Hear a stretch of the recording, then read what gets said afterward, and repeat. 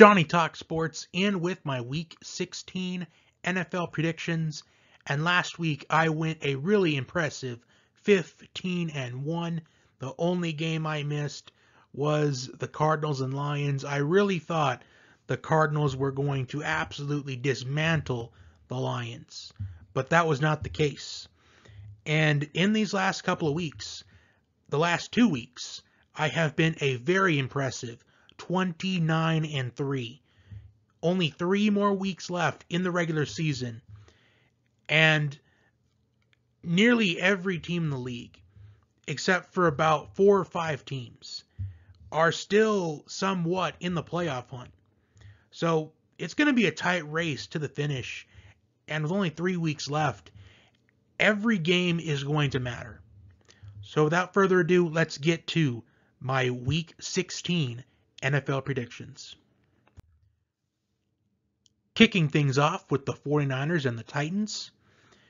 And this is a tale of 2 different teams. The 49ers, they struggled to begin the year, and they have gotten healthier. Players are coming back from injury. While the Titans, they started off really strong this season. Despite losing in week 1 to the Cardinals, the Titans, they were going really strong until they were decimated with injuries. Derrick Henry goes down. A.J. Brown goes down. Julio Jones has been ineffective whenever he's in the lineup for the Titans. So I am going to go with the team that I feel like has been the better team in recent weeks, and that is San Francisco. Because with the 49ers, they still have a couple injuries to deal with, especially with running back Elijah Mitchell. Jeff Wilson, he really stepped up last week for the 49ers against Atlanta. And I think San Francisco, they go on the road, they win this game by about a touchdown. George Kittle has been hot since coming back off the IR.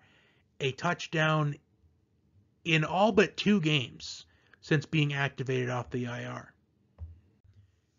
And Deebo Samuel has turned into a Cordell Patterson type of receiver / running back. He's basically Mr. Versatility for the 49ers. So I'm going with San Francisco in this one. The Titans, I just don't know. They seem to beat good teams, but they lose to bad ones. But with the way that their offense has been without Derrick Henry, I don't know. But I'm going with the 49ers. But I think this one is that one game this week that goes either way. We have a couple Christmas Day games. Browns, Packers. The Browns, they are coming off of less rest as what they're anticipating, because their game was supposed to be on Saturday last week, but the COVID-19 got to them. It got to 18 Browns players. And the Browns, they should be close, if not at their full strength for this matchup against the Packers on Saturday. And for the Packers, it's that time of the year again. Aaron Rodgers and the Packers, they have the number 1 seed. They control their own destiny for that number 1 seed. The NFC playoffs would go right through Lambeau. And Aaron Rodgers is 1 touchdown pass away from breaking Brett Favre's all-time record for most touchdown passes in Packers history. And there's no doubt in my mind that he will get that. I anticipate that Aaron Rodgers throws probably 3 touchdown passes at the minimum. 1 will probably go to Davante Adams. However, the Browns defense, they really held their own last week against the Raiders. But the Raiders are a much different animal than Green Bay. And I think Green Bay wins this matchup by at least 14 points. Even with the Browns coming back to close to, if not full strength, it's just hard to pick against Aaron Rodgers and the Packers this late in the year. The second of the Christmas Day games, Indianapolis and Arizona. And Arizona is on a losing streak. And it was talked about pretty early on in the year that the Cardinals, they were a legitimate contender, but they haven't been playing like it. I mean, James Conner is banged up right now. Chase Edmonds came back off the IR last week, but he wasn't that productive. DeAndre Hopkins is out for the remainder of at least the regular season, but we'll see if he can come back for the playoffs. But this NFC West lead, it is shrinking for the Cardinals. And I feel like the Cardinals, they have to win this game, in my opinion, if they're going to win that NFC West. Because right now, the Rams are starting to figure things out after going on a bit of a losing streak. So, it's getting away from them. And they just gave up over 100 rushing yards to Craig Reynolds last week. And I believe Craig Reynolds is the Lions' maybe fifth string running back. So he's their RB5. And I can only imagine what the Cardinals' defense is going to give up to Jonathan Taylor, who is leading the league in rushing yards. And he is in consideration for MVP, and in my opinion, should be the league MVP. And I think it's about time that we give the MVP to a running back. I feel like if Jonathan Taylor can end the season with 2,000 rushing yards, I think he deserves MVP. And there is 3 games left for him, and I think it's pretty manageable for him to get it done with what he has left. If Jonathan Taylor can rush for at least 110 rushing yards this week, I think he can get there, because his remaining games after that are the Raiders and the Jaguars. And this game right now is basically a pick'em. So Vegas has this going either way. But I'm going to pick Indianapolis, because with the way the Cardinals defense has been, it's just hard to trust them at this point. And if they're going to get blown out by the Lions, they're going to give up a bunch of rushing yards to Craig Reynolds, who was probably running back 5 a couple weeks ago, if he was even on the 53-man roster a couple weeks ago. What are they going to give up to leading rusher Jonathan Taylor? So I'm going with Indy. Next, we have Lions-Falcons, and as mentioned a moment ago, the Lions are coming off of a big win against the Cardinals, while the Falcons, they got an absolute beat down by the 49ers, which I'm not surprised by it, but based off of recent history, the Falcons have done late in the year with playing teams really close. A little bit of a surprise, but I'm not surprised they gave a bunch of rushing yards to Jeff Wilson Jr., and I can only imagine what they're going to do this week, whether or not DeAndre Swift is going to come back, which I really don't think so. I think it's best for Detroit to shut down DeAndre Swift for the year. Whoever is leading the backfield for the Lions is going to have an absolute feast on Sunday against this Falcons defense, because the Falcons defense, there really isn't any talent on this Falcons defense except for A.J. Terrell and maybe Grady Jarrett, and that's about it. But I'm going to pick the Falcons to win this game, because there's always that one game per season where the Falcons, maybe even a couple games throughout the year, where the Falcons look like they have an explosive offense, and I think that's going to be this one. Because with the Lions coming off of an emotional win, sometimes when we see that, when teams are coming off of huge upset wins or emotional wins, they seem to play flat the next game, and I think that is going to be an ideal game for the Lions, so I am picking Atlanta. Moving on to Baltimore and Cincinnati. Lamar Jackson expected to be back this week. Last week, Tyler Huntley had a big performance last week as the Ravens suffered another heartbreaking loss to the Packers this week, as once again, the Ravens had a chance to play for overtime, but they went for 2 instead, and they missed it once again. So the Ravens, they potentially have cost themselves a couple wins already. And with how tight the playoff race is for both the AFC and NFC, it begs the question, will those choices, will it come back to hurt the Ravens in the end? I think it just might. Especially against the Bengals this week, the Ravens defense hasn't been that good all season long. And Joe Burrow absolutely picked apart the Ravens defense earlier in the year. And even with Lamar Jackson being back this week, it's unknown how effective he's really going to be. Even if it is Tyler Huntley, who had a big performance last week against the Packers, I just think this Bengals defense is really underrated. And I think it really gets overshadowed with the talent on offense like Jamar Chase and Joe Mixon. I think it gets overshadowed. And with how Joe Burrow has been doing this season. Because Joe Burrow has been doing really well for the Bengals. As the Bengals right now, they are in playoff contention. And in my opinion, I think they're the team of the year. With what they have done this season, they have exceeded preseason expectations. I'm going to go with the Bengals to sweep the Ravens this season. As the later on we get in the year, those decisions by John Harbaugh to go for 2 at the end of games coming back to haunt them. Because the Ravens, they're just desperate with injuries at this point. Rams-Vikings. And before I say anything about this game, before I get to a prediction, I'm going to say this. I guarantee that this will be a high-scoring affair. Whatever the over-under is, take the over, because there is no doubt in my mind that the over is going to hit.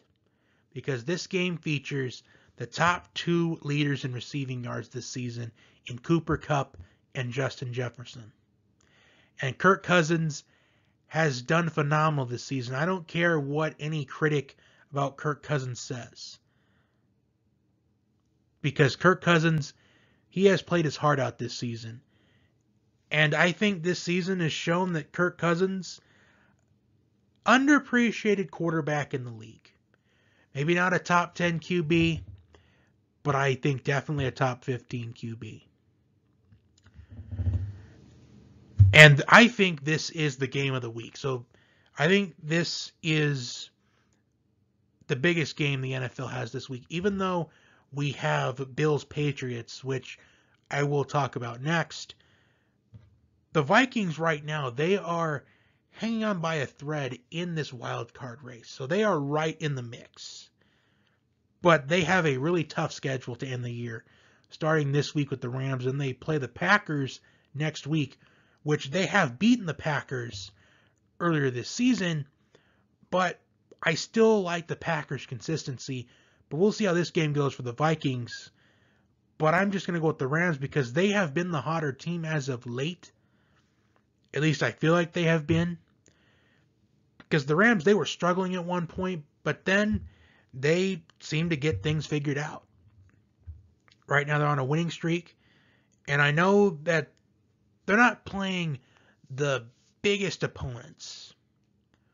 But a winning streak is a winning streak, and that's what you need when you're trying to get tuned up for the playoffs. And right now, the Cardinals struggling, the Rams can still win the NFC West. Next, we have what is, according to records, the game of the week between the Bills and Patriots, as this is for the lead in the AFC East. And we saw this matchup a couple weeks ago on Monday Night Football, where the Patriots won a low-scoring game, where Mac Jones only threw the ball 3 times.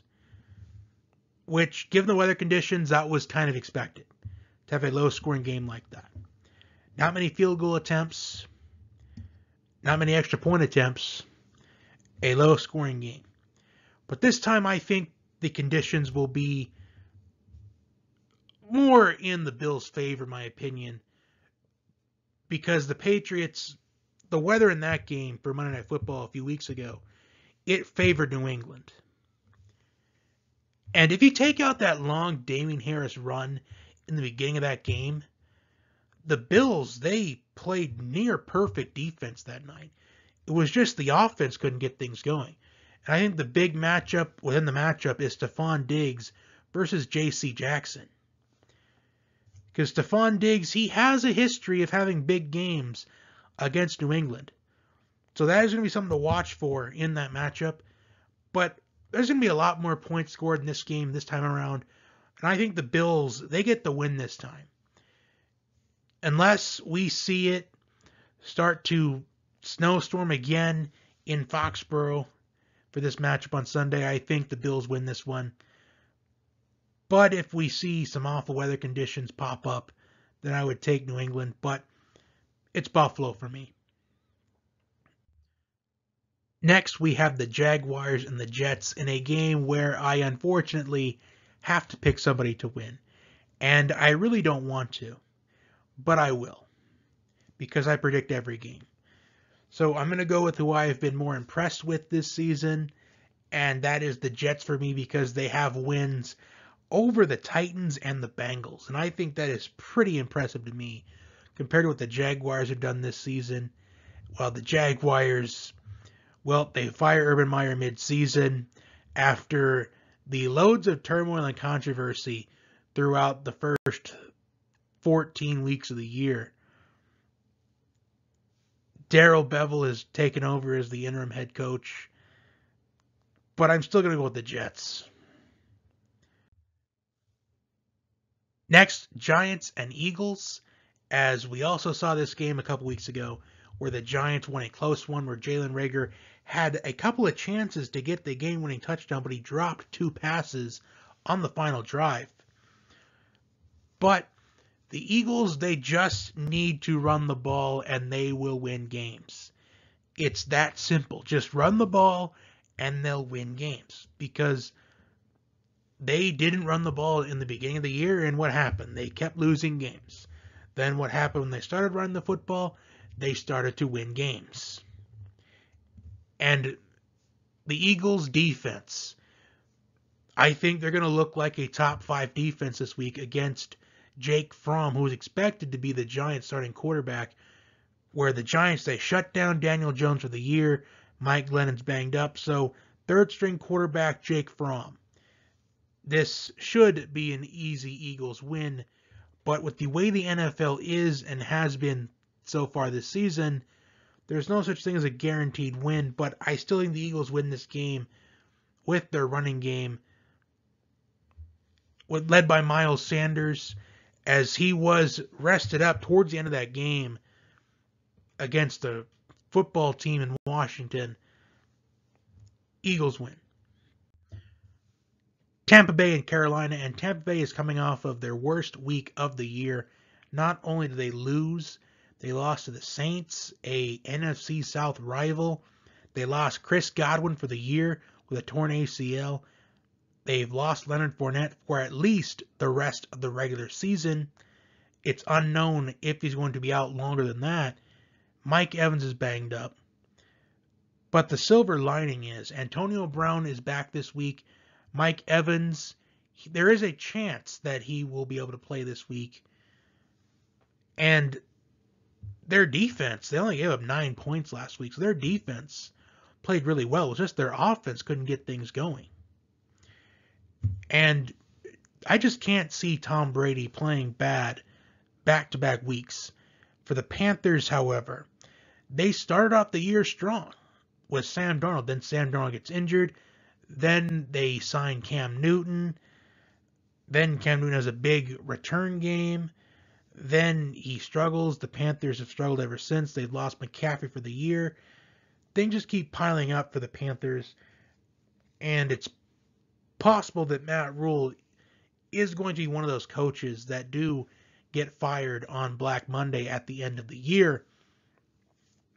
Even if the Panthers were doing good, however, I would still pick Tampa Bay because I just can't see Tom Brady playing bad in back-to-back weeks, as this almost does remind me a bit of last season where the Buccaneers, they had a loss and then they rallied together, and that happened again last week. And I truly believe that this was a game, that it was a game last week where they needed to be humbled, I think.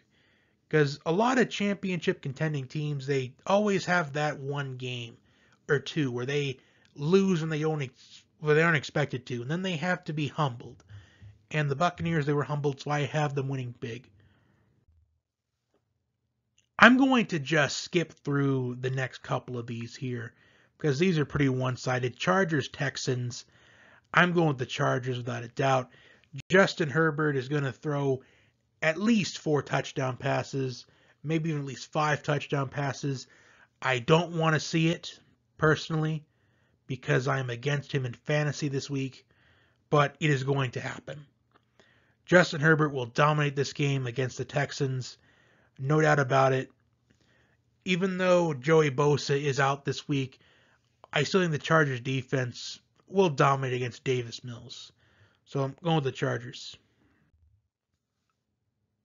Next, we have the Bears and Seahawks in a game where I have to pick somebody, and I'm just going to pick the Seahawks because despite them not having a good season at all, I still think they've been the better all-around team this season the Bears have, despite the Bears having some competitive games this season, believe it or not. The objective for the Bears at this point is to finish the season strong. I think they just got to let Justin Fields loose in these last 3 games of the year to kind of see what they have to work with. And Matt Nagy might get fired at the end of the year, although I feel like personally it wouldn't be the right decision for the Bears to fire Matt Nagy and just bring in a completely new coach. And I will explain that maybe in the upcoming days. But I'm going to go with Seattle in this one. But this is a battle between 2 franchises that will, in all likelihood, experience some big changes in the offseason. Next, we have Pittsburgh and Kansas City. And Kansas City, they are really getting back to their Kansas City ways. Patrick Mahomes completely dominant last week. Tyreek Hill dominant. Travis Kelce dominant. When those 3 are dominant, the Chiefs are unstoppable. And the Steelers' defense last week, really strong performance. My big question for them, can the Steelers' defense keep Pittsburgh in this game? Because we do see the Steelers, they play competitive against these strong teams, but against the weaker teams, they just are not that good. However, I'm just going to pick Kansas City because they're the hotter team right now. I do like that Steelers defense to keep them in the game for a little while, but we also can't forget, before last week against the Chargers, Kansas City's defense was getting better and better each week, and I still think their defense is getting better and better each week. I just think that with last week going up against the Chargers, a really strong offense, I just got to pick Kansas City because they are on a hot streak. Broncos, Raiders. Raiders coming off a short week playing on Monday. Well, for the Broncos, Teddy Bridgewater has a concussion, not expected to play this week, so the Broncos will be starting Drew Lock at quarterback. So I think the Broncos are going to rely heavy on the run game in this one with Melvin Gordon and Javonte Williams. One of the best 1-2 punches in the NFL. And I'm curious to see if Javonte Williams is going to get some more touches in this game because lately we've seen Javonte Williams get a lot more touches week by week. So now that we're heading towards the end of the year, I wonder if they're just going to let Javonte Williams handle the majority of the work with this Broncos running game to kind of see what they have for next season with Melvin Gordon being a free agent this offseason. But I will pick the Raiders in this one, although I do see this being a really low-scoring game because the Broncos defense, one of the better defenses in the NFL. I feel like we don't really talk about the Broncos defense that much because of their record right now, but still one of the better ones in the league. And the Raiders defense, it's a night and day defense. One week they're really good, the next week they struggle. Then they're good, then they struggle. So what Raiders defense will show up in this game? The Raiders are known for having a second half collapse, but I just can't see it against the Broncos.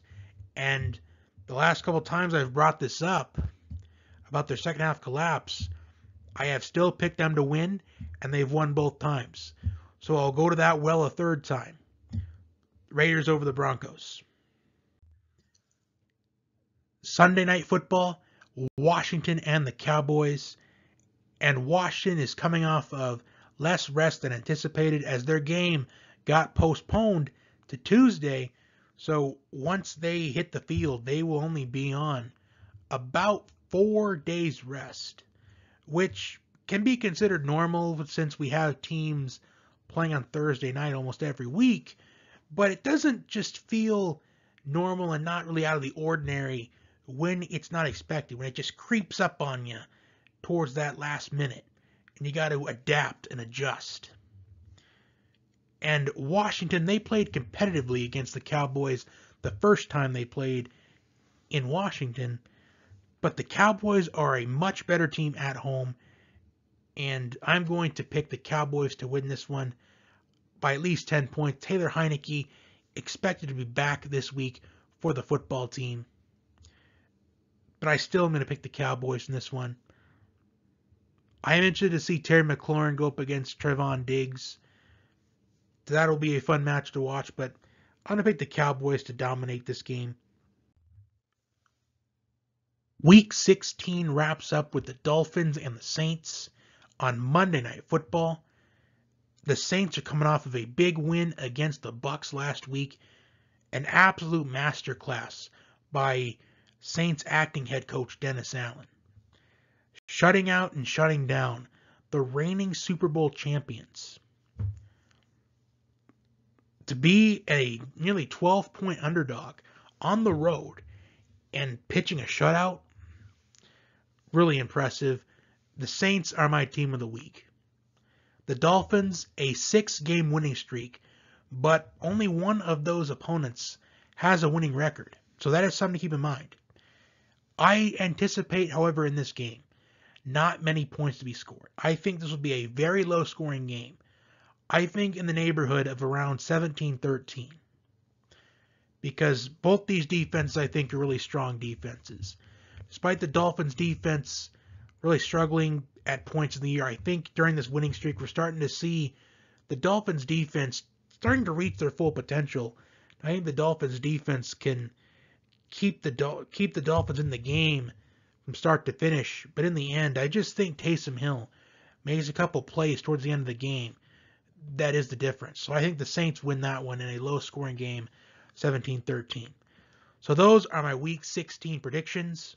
For review, I had the 49ers, Packers, Colts, Falcons, Bengals, Rams, Bills, Jets, Eagles, Buccaneers, Chargers, Seahawks, Chiefs, Raiders, Cowboys, and Saints all winning this week. Like, share, and subscribe. Comment your picks down below. Until next time, have a wonderful day. Have a great Christmas, and talk to you next time.